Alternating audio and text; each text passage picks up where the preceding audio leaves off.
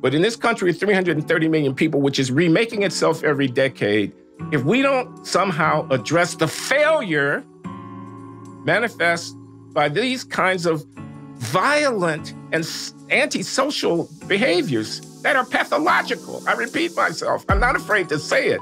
Cancel me if you want to. But I'm going to stay in touch with reality.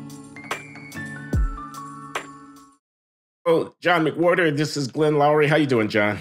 Hey, Glenn, how are you? I'm getting by. Life is full of all kinds of complexities. I'm Glenn Loury. I'm the Merton Stoltz Professor of the Social Sciences and Professor of Economics at Brown University, and I'm also the John Paulson Senior Fellow at the Manhattan Institute. I'm with John McWhorter.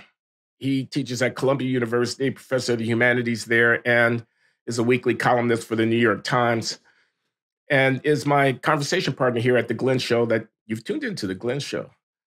Every other week, he and I get together and we talk about stuff that we're together here this week talking about stuff and not talking about stuff that no more will be said about it, except I'm signaling to the world out there that I'm not talking about the stuff that you think you were going to hear me talk about. Not with me. To be continued. But in any case, John, what's up, man? How you doing? Glenn, that was low. I am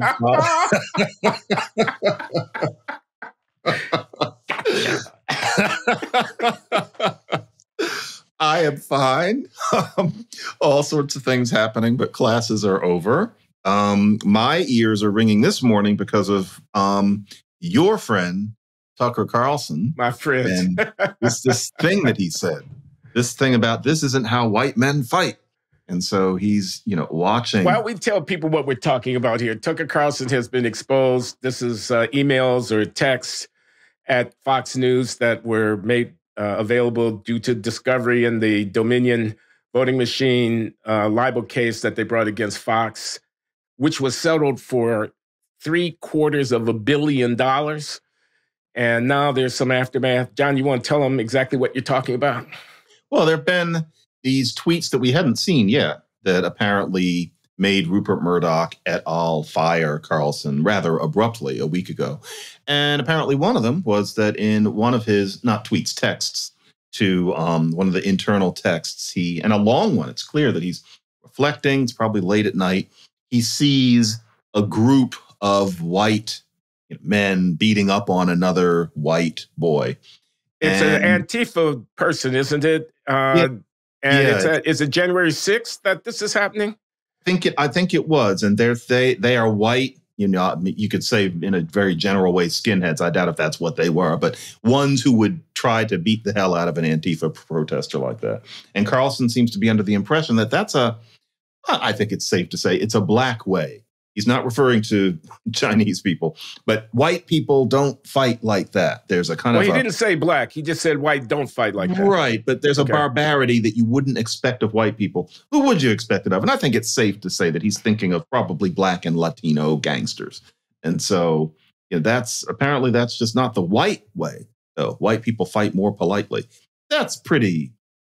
I am not one to walk around calling people racist because it's fun or out of some sense that my doing so improves society because we have to identify every little smudge of it that we find. But that's a pretty bigoted thing to say, to imply. I mean, it basically just, plays into the idea that there is a kind of violence that is for some reason or it's in some sense inherent to, yes, black people and maybe Latino people too. He's not referring to any other people. He doesn't mean that Jews, they're white, et cetera. But he means brown people. Let me ask you this. So I'm going to defend Tucker Carlson here. Have fun. I mean, he just got fired by Fox. The first thing I'd say is, isn't it interesting that we're learning about this particular message at this time? Who benefits? Well, Fox News obviously is in control of the information flow and has a problem of managing the blowback from firing its most popular host. So obviously you want to make him look bad. Secondly, there's this piling on. Your employer, the New York Times, did a major quote unquote expose of the white replacement theory, white replacement theory conspiracy theory, racist character of Tucker Carlson's ratings busting program. Mm-hmm. Now, I watch, not religiously, but I watch on occasion. I tune in at 8 o'clock to hear what the monologue is going to be from Tucker Carlson about a whole lot of range of issues. From Ukraine, where he's one of the only voices in major journalism saying, is this a good thing for us to be doing? One of the only people saying, who blew up that Nord Stream pipeline? Who really did blow it up? One of the only people saying, can you count the number of former CIA officials and former generals and whatnot who are coming on liberal cable news and feeding to the American people with a spoon the propaganda of the defense establishment in this country? Can you count them? He's one of the only people doing that. He had Robert F. Kennedy Jr. on his program to talk about vaccines. I know no one is supposed to credit Robert F. Kennedy Jr. When the kids riot in Chicago and they run like mobs down the middle of Michigan Avenue and Wabash Avenue and State Street, and they beat up random strangers with their fists flailing like that, the only place on national television that you're going to see any videos of these kids behaving in this way is on Tucker Carlson. Obviously, he's a racist. It's not that easy. I don't think you can dismiss Tucker Carlson. He has a huge audience. Who are those people? They're all racist. They turn in to get red meat. That is the bubble of Manhattan speaking. I ain't going there. Tucker Carlson is an important voice in American journalism. Yes, he's conservative. And yes, he's a provocateur. Yes, he is. But you can't read him out of the conversation by calling him a witch. And that's what people are doing. They're calling him a witch. Well, what about the border? He's the only person, not the only one, obviously not the only one, raising the question of whether we're going to allow the future of our country to be determined by a failure to enforce our own laws. That's a fair question. You don't have to be an anti-Mexican, anti-brown person to raise that question about our country. He's the only one saying that when a person shows up with a man with exaggerated breasts coming almost over his knees and is putting himself in front of children, is that what we actually want in our country? He's practically the only person who's saying that. So it's just too easy to put a hood on Tucker Carlson and shunt him off the stage without addressing any of the actual things that make him the most popular cable host broadcaster in the country. I'm sorry, I'm not going to do that. So where the bubble is not supposed to go is that where Tucker Carlson gets the idea that kind of gang violence, that there's something black about it, and that is what he means. Where he gets that is not just out of the air. You're right. There are things that, and we don't need to see the video. You can just read about it. I personally don't watch many videos in that sense. But when you're talking about who is committing that kind of mayhem in Chicago, it's not that we're not seeing videos of white boys doing it somewhere else in town. It's black guys doing it. And there are the riots that you're always referring to that happened in 2020. Some of it was white people, but in terms of the breaking the windows and stealing the TV sets, it was our Omar who was doing it. And, you know, even now here in New York, it's been found that a small number of people are responsible for a vastly disproportionate amount of shoplifting. They totted it all up from, I believe, last year. And it's really just, it's a few hundred people. And of course, none of the stories that I'm aware of said this. I kind of looked around, but there is a very strong brown tilt. And I would venture to say, from looking at names, black tilt to the people who are doing this. Some of the ringleaders, oddly enough, are East European. Like, they're layers of it. But in terms of who's running into Walgreens and stealing shampoo and razors and things, I shouldn't say razors, that ancient stereotype, but razor blades are expensive. I get it. If I were going to be a criminal, I would sell those out on the street. And so it's black men who are doing that. you cannot help seeing that as a sentient person. And yes, there are white people who commit crimes, but unfortunately in America's cities, in terms of homicides, for example, the number of white and Asian people who do it is absolutely infinitesimal, and black people do it a whole lot more than Latino. And he's basing it on that. But Glenn, I don't think it's as simple as that. The issue is whether or not he should therefore conclude that there is something. Well, no, let's just try this. He could know that ultimately the reason for that disproportion is something you might call structural. There's a history that makes these black men more likely to do this, and still say black people do it more often and black people need to do something about it. He could say that, in which case the case for his being a racist becomes thinner.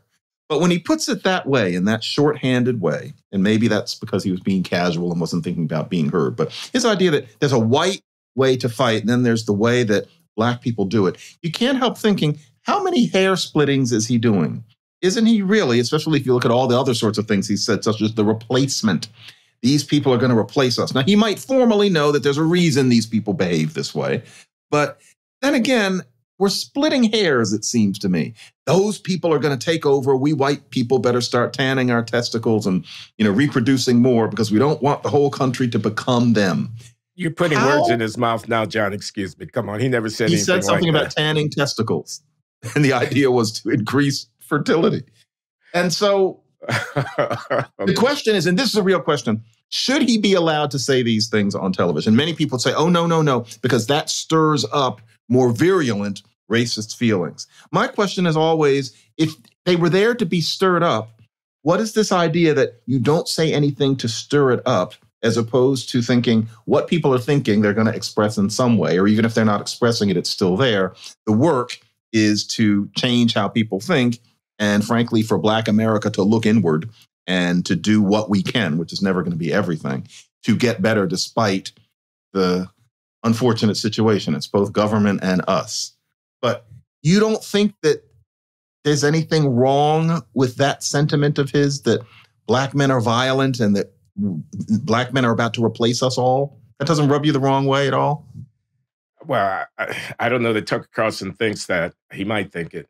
If he did think it, I would disagree with him. Yes, that would rub me the wrong way. I think what's the claim about the replacement thing? The claim is the Democrats don't enforce the border because those are their voters coming over. Yeah, Latinos are going to take over. Right? Those are their voters 10 years down the road, which may or may not be true, but that's the theory. The Democrats don't enforce the border. That's certainly true. I mean, if you want to speculate about Tucker's motives, I suppose we could speculate about the motives of the people who don't enforce the border. So now we're in the same ballgame. He's a racist, or he's someone who's speculating adversely about the motives of the people who disagree with him about what to do on the border. So this racist thing, it's not an argument. It's ad hominem in the extreme. It's saying bad person, bad person, bad person, when the whole currency of the realm here is not whether or not somebody is going to go to heaven. The currency of the realm here is whether or not their arguments are persuasive. So, should he be allowed to say innuendo, which is, that's not how white people fight, which is like saying, when I see that kind of melee going on, I'm inclined to think that it's black. So I'm surprised to hear that it's not white. No, of course, that's not an artful thing to say. If I were the editor-in-chief or the publisher of the organ, I wouldn't have him saying that on my platform. Should he be allowed to say it? Of course he should be allowed to say it. I mean, there shouldn't be any law against saying it. But if he works for me and I control the copy that goes out on my platform, that's not what I would have said. I wouldn't have that said for the reasons that you allude to, which is that it's socially unproductive and it feeds into various stereotypes. On the other hand, I'll say this. This is an emperor has no clothes argument. Because you won't let him say it, because he forbears, because he goes along with the program and we're quiet about it, doesn't mean that people can't see it. That's true. And that they don't think it. Mm-hmm.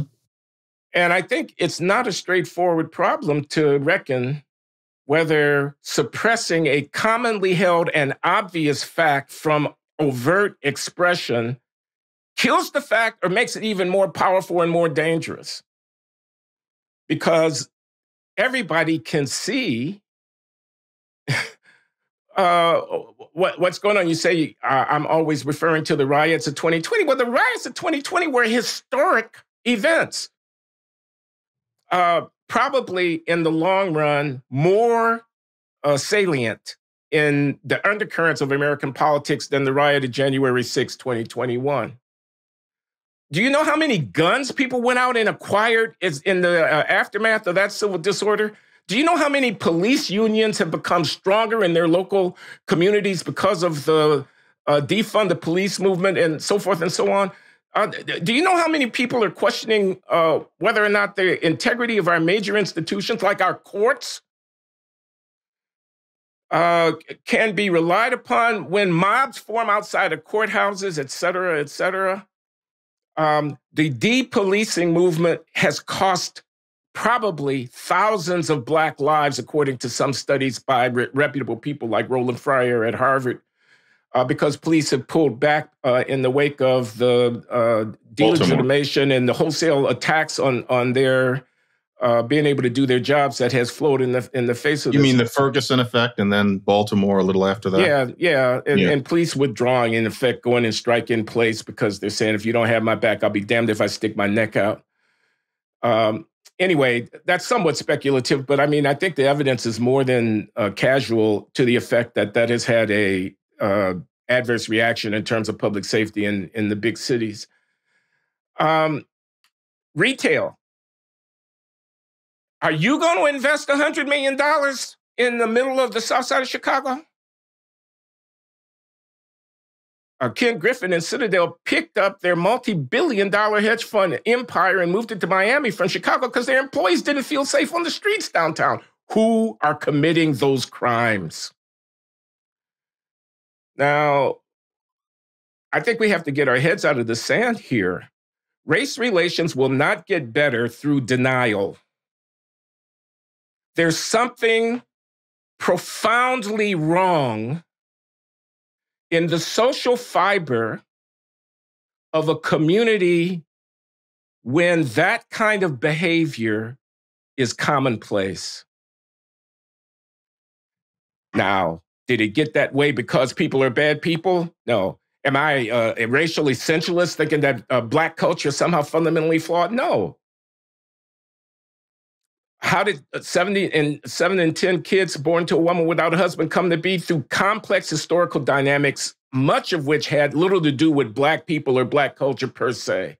But nevertheless, the kid is 15, 16 years old. The kid has a pistol. The kid is not parented, and there's 1,000 of them on the street. Now that's failure. That is a failure of the socialization of young people to the norms of civility that are essential to the preservation of our way of life.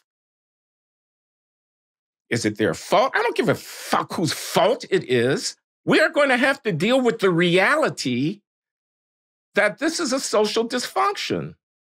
It needs to be addressed. Now, pat formulae like, oh, there's not enough opportunity in those communities. That's what the new mayor of Chicago said. He said, I'm not going to demonize kids who are deprived of opportunity in their own communities. There's not enough opportunity in the communities. There should be more opportunity. Okay, I'll get on that bandwagon. Let there be more opportunity for people who are marginalized. I'm for that. Now that we're finished with that sermon, what are you actually going to do to raise those kids? To inculcate in them orientations, patterns of behavior, values and norms, expectations, and the internalization of restraints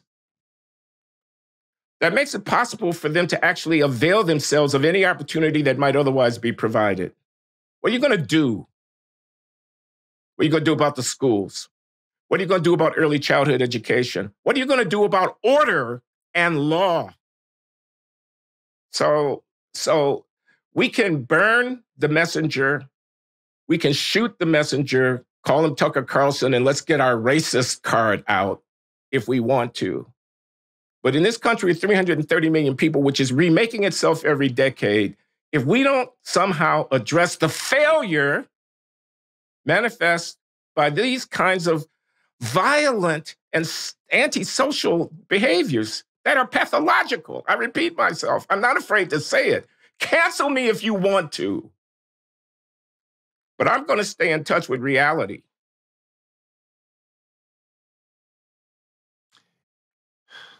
And Glenn, I mean, I'm with you. Oh, okay, I overdid that. Let me just confess, I overdid that just a bit because I'm a little on edge over here these days. But to be honest, if a clip of exactly that gets out there and gets rerun over and over, it needs to be. I agree with you. I feel like I'm not supposed to. It's sad hearing you say all that, though, because, and I'm going to dig myself in even further. John thinks he's so smart. He's so superior. It's not that. But I do think I have an understanding of this that seems to elude many people who are probably smarter than me, which is a lot of people are listening to you and they're going to say, there he goes criticizing black folk. There's that usage, folk, not folks, folk. It conveys the affection. You're criticizing black folk, that. And you're saying, no, there is a cocktail of socio-historical reasons that creates Omar. And we could talk about that. Right. But there's a certain kind of person who thinks that all race talk is supposed to be is endless recitation of those causes. Of course, we don't all disagree with what the causes were, but we're supposed to do this historical recitation in this religious way. And that's supposed to somehow be a response to Tucker Carlson, when the fact is, you're not criticizing black folk. You're saying that bad stuff happened, mostly from about 1960 to 1970, that end up leaving people less capable of making the best of the mediocre than they otherwise could. But that what's happening in the here and now, which is what most human beings live in, something needs to change, and you can't fix what happened in 1966. You can't go back to the past, and fixing it is not going to be a matter of making people less racist, making them read their Robin DiAngelo or telling Tucker Carlson to shut up. That won't change Omar's behavior. Omar's behavior does need to change, despite that the reason he acts like that is not his fault or the fault of black folk. Glenn, the sad thing is that our ideological situation is such that an awful lot of people cannot hold those two thoughts together. They are incapable of understanding that both of those things are true. I don't completely understand why, except that I think for them it's fun to resist holding those two things in their head because it's more fun to talk about racism and to hold white people to account, so to speak. But most people can't hear that. And so what I really think is that if Tucker Carlson, living in the here and now, sees the kinds of videos that you're talking about, sees the statistics, and he just starts thinking, well, there's something wrong with black people. The Latino case, I think, is different in terms of people coming over the border. But for him, I guess he thinks of that as pathological. But there's something wrong with black people. To be perfectly honest, I think we're asking too much of society to not have thoughts like that, given these extreme contrasts in behavior between Omar and let's call the white guy Stewart. It's asking too much. I mean, put it this way. If we can't expect self-appointed race men and women to both understand that you can understand the socio-historical causes of where we are, but also say that where we are now has to change and it's not going to be a matter of just changing racism. If we can't expect people to hold those two things together in their head, we certainly cannot expect a Tucker Carlson to look at the sorts of things he's looking at and think, well, all of that is because of a socio-historical cocktail of things that happened 60 years ago. It's too much to expect. And so I get what you mean. Yeah. Telling Tucker Carlson to shut up is not the solution, because I think, a great many Americans think like him. If they don't, often they're just pretending not to. How much do we expect of people? But the enlightened position is that we're supposed to expect much more, that everybody's supposed to think of black people only as these people whose history always matters. And we're not supposed to talk about the present except in terms of the history. And I think, Glenn, you're too far ahead. Most people can't keep those two things in their minds. Neither Donna, our character, who's mad at us because we're not talking about the history, nor Tucker Carlson. Neither of them can keep those two things in their head. She can only think about 1950. He can only think about 2015. And so, yeah, that's the problem. That's the issue. And I don't think either one of those people are going to change, which is A damn shame. But I hear you, Glenn. Maybe we're stuck. Well, I appreciate your support. I thought I was going to be out there twisting in the wind all by myself. No. But, we have an impasse here. Do you think John Haidt, John Haidt, coddling in the American mind and all of that, structurally stupid, how collective political processes can result in bad outcomes, even the adverse effects of social media and of the mobile phone culture and whatnot. And I mean, some kind of social psychological account of why it is that we seem, many of us, unable to hold two thoughts that are not contradictory at all, but that are interestingly in tension with one another. Hold them in mind. I guess I think a couple of things. I mean, is it really such a bad thing to say that there's something wrong with Black people?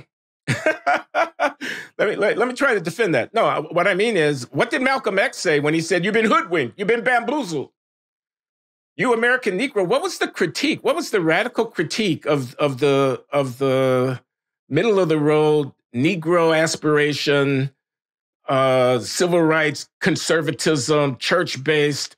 Don't get too much up in their faces. It was a balled up fist. And it was the voice of liberation, which was Black people, free yourselves from the mental encumbrances of the, servant mentality or slave mentality or whatever like that, and make yourselves.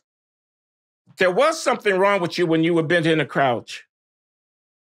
When you stood up with your shoulders back and you took responsibility for your own security, you were fixing what had been made wrong with you by the process of your own enslavement or whatever. So it's like the real issue is agency. The real issue is not that we're pristine and perfect and beyond the possibility of improvement or without fault or flaw or encumbrance or injury. The real issue is, are we or are we not the masters of our fate and the captains of our souls? Yeah. It's some of it is just how you market it, I guess, because, with Malcolm X, the critique of the community was acceptable because it was coming from a searing hatred of whiteness and what it did. And, my true sense of what happened to create Omar was that, one, the countercultural attitude, which starts with whites, meant that a critical mass of especially educated and influential white people started fetishizing being against the man. And that really fed into what was going on in, for example, the Black arts movement and the birth of the Black Panthers, as opposed to SNCC, help me, Glenn, Student Nonviolent Coordination Conference, or was the N something else? Student Nonviolent Coordinating Committee. Coordinating Committee, yeah. And so you switch from that to the Black Panthers, all that's of a piece. The reform of welfare laws to make it easier to get on and stay on welfare was led by well-intentioned white people. That's Francis Fox Piven and Richard Cloward. I'm not trying to make them into devils the way some people have, but they were responsible for this. The war on drugs is one half trying to get at the hippies, one half trying to get at the Blacks. That was straight up racism in itself. That's white people. And so all of that coming together during that terrible time ends up creating a situation where an Omar grows up in a community where acting like a damn fool is considered maybe not ideal, but one way of being that isn't great, but you still love Omar, and there are lots of other Omars, and this is the way it is, and maybe it has to be this way because racism is around, and so how perfect do you expect us to be? Don't bother us with your respectability politics. That's what creates that. And it's so hard to talk about those things. How do you talk about a change in a cultural mood? It's not quantifiable. A statistician can't get at it. Larry Bobo can't, find the numbers for it, and he wouldn't want to anyway. But there are changes in cultural moods. The welfare revolution is hard to cover because it was different in every city. The war on drugs is a little easier, but I think that's what happened. It's not anybody's fault, but it does mean that Omar is a mess, and it's not because society here in 2023 doesn't love him, which is unfortunately what I think a lot of people want us to say. Just not true. Is it because his dad is not home and part of the household that's raising him up? Part of in it. her. Yep. And Dad's not around partly because of the war on drugs, partly because Dad grew up in an atmosphere where being respectable held less of a pull upon fewer people than it would have in even the most depressed Black communities in the past. And that's not Omar's father's fault. Omar's father's, his name is Clifford. It's not Clifford's fault. It's all he knew. Okay. What about the politics?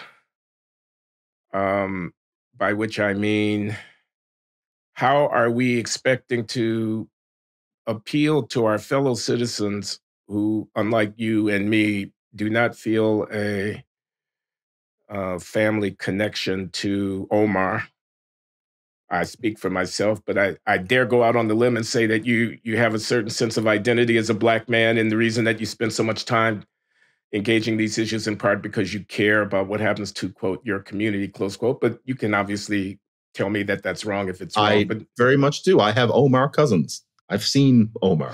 Yeah. so what about the people who do not have a predisposition to sympathy for Omar? What about the people who are afraid of him? The ones that Which is Scott most Adams, yeah, a lot of people and don't want to live near him, want to cross the street when they see him coming, don't want to invest if they think there's going to be too many of him hanging around, kind of like that, whose votes have to support any public undertaking. You know, is there a respectability politics aspect to the Black community wanting to rein in the excess behavior of our youth because they are creating a circumstance in which it'll be very, very hard to persuade our fellow citizens to stay with us and invest in and stay the course on. Is there any foundation for a politics that's going to sound like apologia? I know that it's bad. I know how bad it looks. You know, and even these sermons. You know, you can give a fiery sermon like Ray Nutter, the former mayor of Philadelphia, did. Went into a church after they, you know, this is 10, 15 years ago. There was some Michael. Yeah. stuff that was going on, but a bunch of kids doing stuff, getting on public transit and messing with people or whatever they were doing. And Nutter sort of dressed down. He said, your parents, if you don't take responsibility for your kids, we're going to come looking for you and we're going to lock you up, or words to that effect.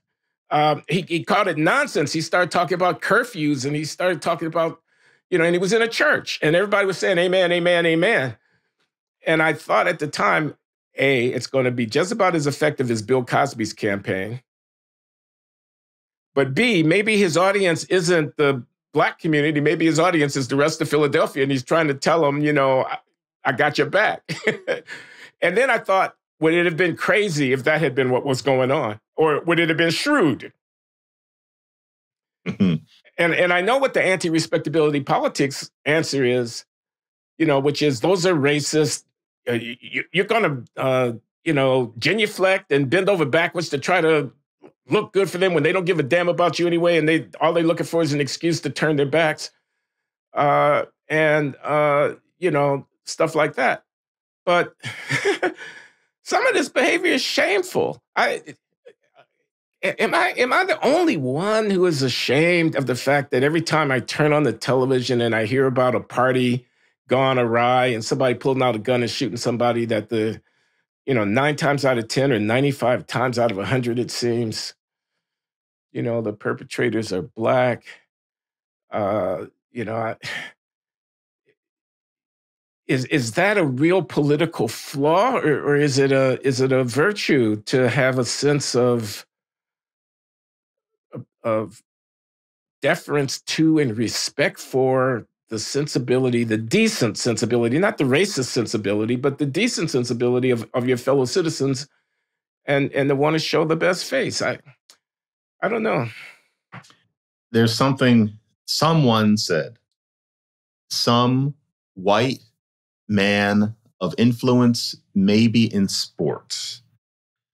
I think he said it in the 90s. You might be able to identify this.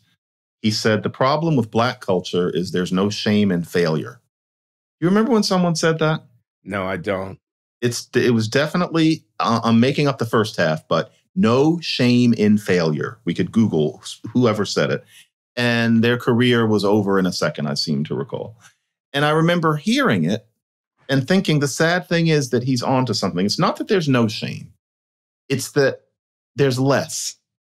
There's a guiding tacit sense among a great many Black people that when it comes to Black failure, it has to be understood on some level because of the operations of structural racism.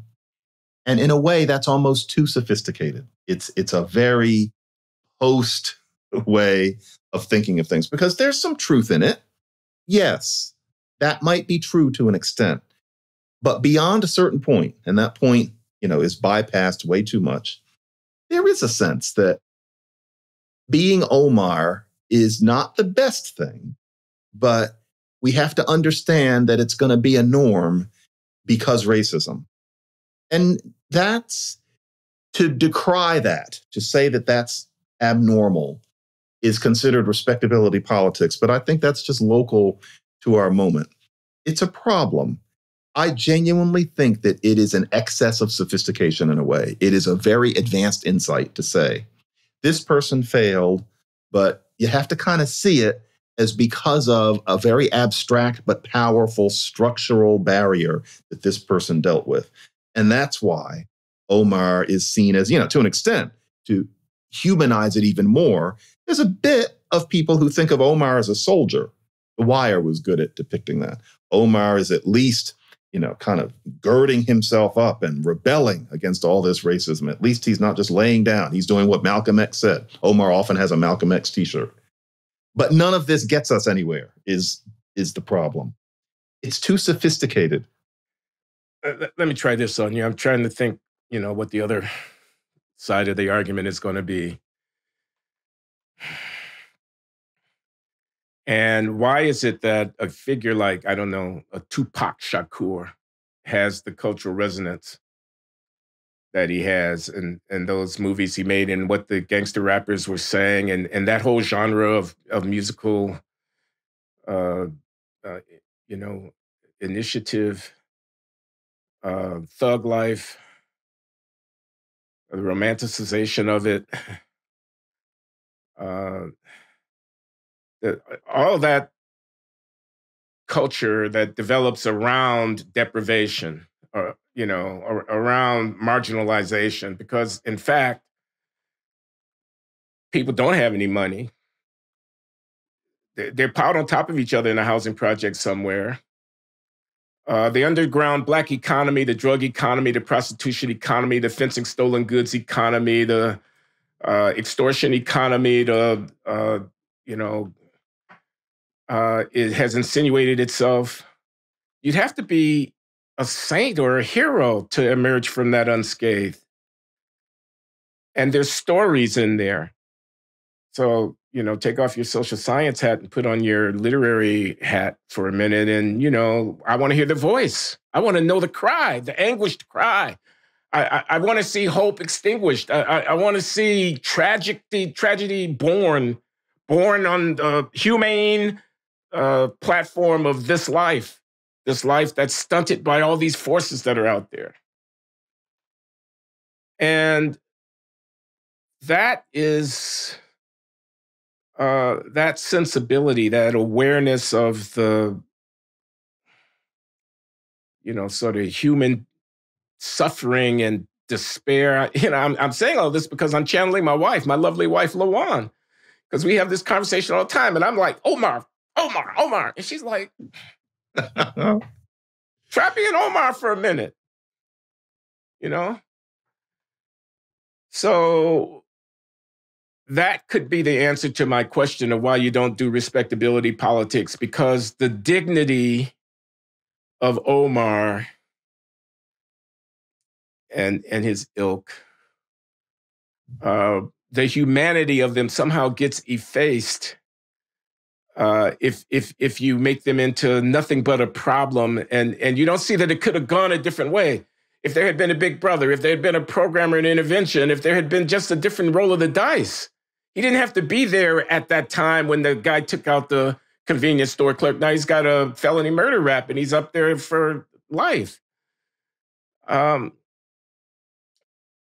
that that by counting the beans, how many people had fathers in the home, what was their reading score, how many days were they absent from school, how many previous charges did he have for shoplifting or for assault. Now I've typed them into the Tucker Carlson catalog. And,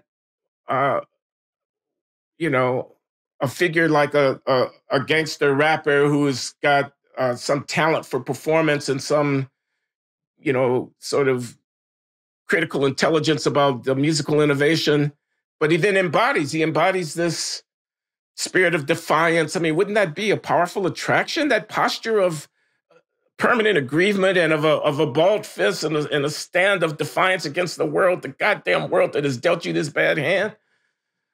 So it's human, all too human, what we're seeing. No. And I know that's the 101, but that'll never reach me. And it's partly because of just what anybody can see, and partly because of some studying that I did 25 years ago that will never leave me, despite the fact that I know nobody will ever engage what I did. But first of all, in Chicago, the idea that it's about opportunity is ridiculous.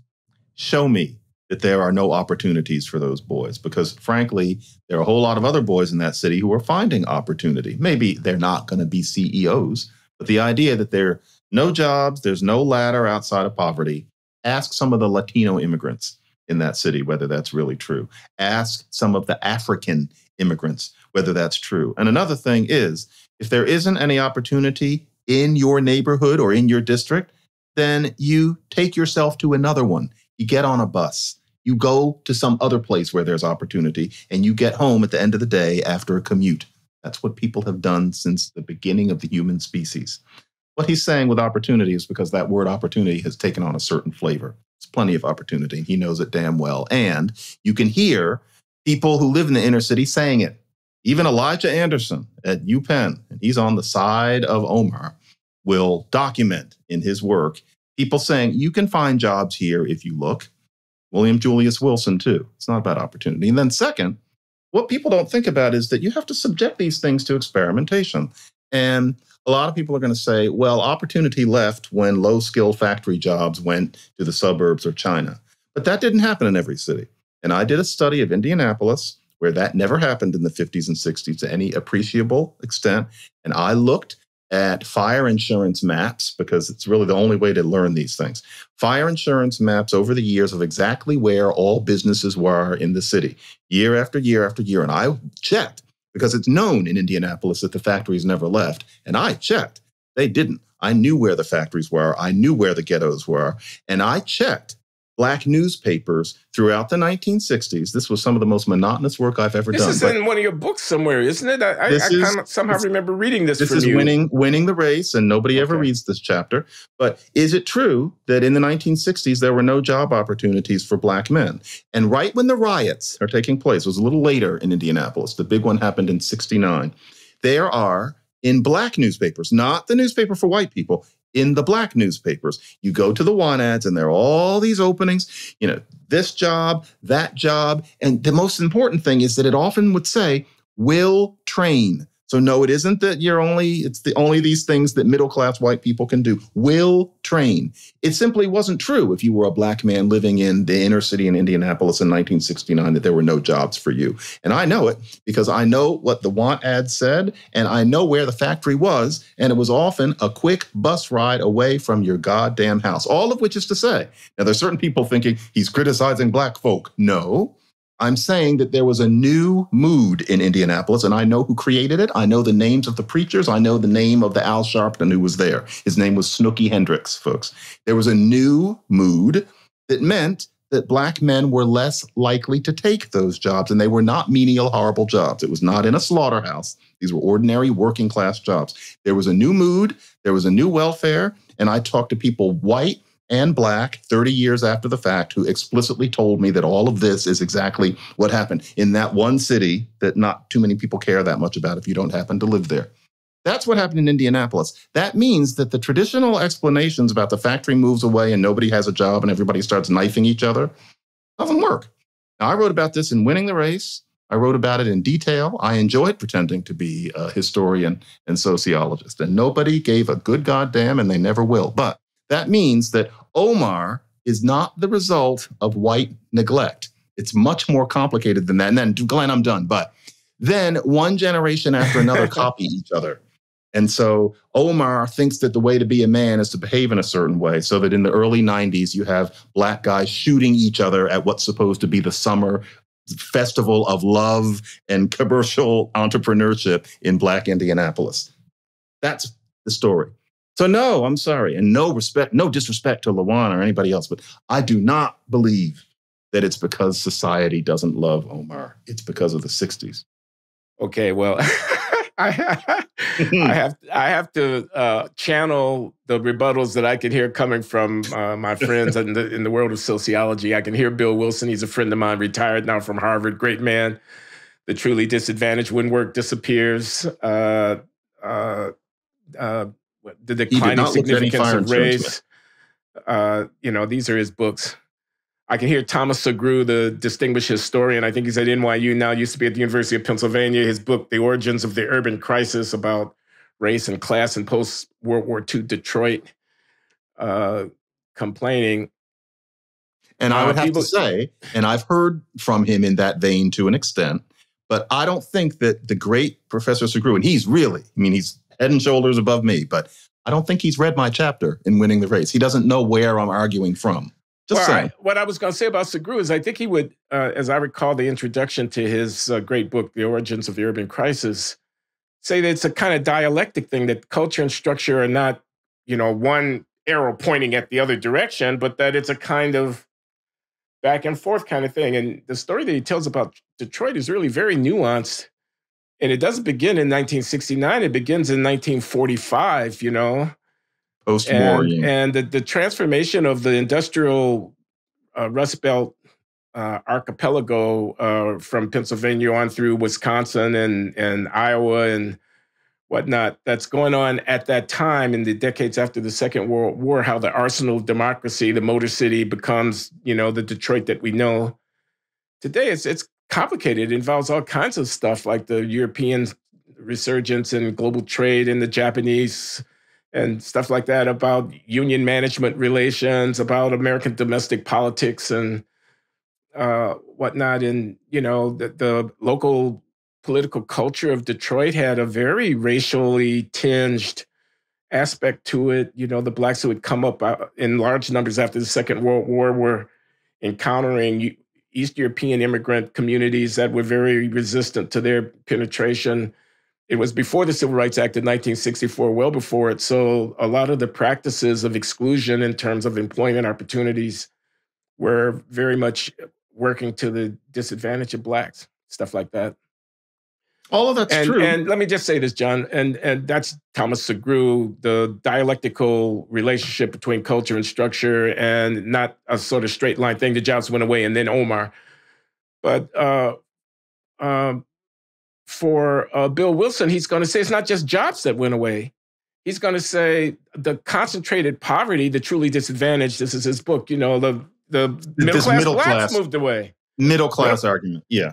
And suburbanization and whatnot. And it left these communities that were sites of multiple overlapping dimensions of disadvantage and so on. So, with great respect to your work in Indianapolis, these guys are still going to have an argument with you about all of that. I do not agree with that business about the middle class moving away. I understand where Wilson gets that. It's intuitive. But the idea that when poor people are all together and there aren't any school teachers or judges around, that everybody is at each other's throats and girls start having children at 12, I don't think that follows. It really doesn't represent the way poverty works, including in a great many very poor communities in the United States. I think that. But you do think that the expansion of welfare in the 60s had something to do with girls having babies at 14 or 16. I don't know about 12. I think that's got to be very rare, but 16, not so not so rare. The question would be, why would it not have? Yes, of course. And it's not, doesn't mean that that there's something wrong with black women folk. It means that a policy came down that was well intended, but had unfortunate side effects. And as far as Sugrue, I'm sincere in saying that. I mean, I loved the Detroit book, and I came away from it thinking the problem with this is nothing he explains can account for the extremity of what happened. None of that explains, as you just said, Omar. What he talks about would create a shabby community kind of holding on by its fingers, but not the extreme violence, not that wave of people giving birth very young, which has interrupted. And so if you want to make that all about the GNP and racism, notice that that's no longer the big problem it was. But for 30 years, it was that complete community breakdown where people, there's even one ethnography where one woman says, it's actually from Jason DeParle's book, American Dream, about welfare recipiency and how it changed in the 60s, 70s, and 80s. One woman, one black woman actually says, it seems like in 1971, everybody just about lost their minds. That's what she actually says. And it's true. And why? It's not because there's something wrong with black folk. That's not what I'm saying. But something was different then. And it wasn't that you couldn't get a job. She, even that same person, the character person, is named Angie. He gives her the name Angie. And she says it wasn't a lack of jobs. She said there are plenty of jobs. She says it was something else. And that's as far as I think a person living on the ground can get. But something was in the air then. And that's what I can't get away from. Well, what was in the air, as I recall, because I was there. You were 6 years old, John, but I was 23. I'm making all this up. 1971. And what was there was Vietnam and a sense of radicalism in rejecting the American military-industrial complex, imperial machine, anti-communist crusade, a kind of, I mean, I was reading Frantz Fanon, Wretched of the Earth, Black Skin, White Mask, sure.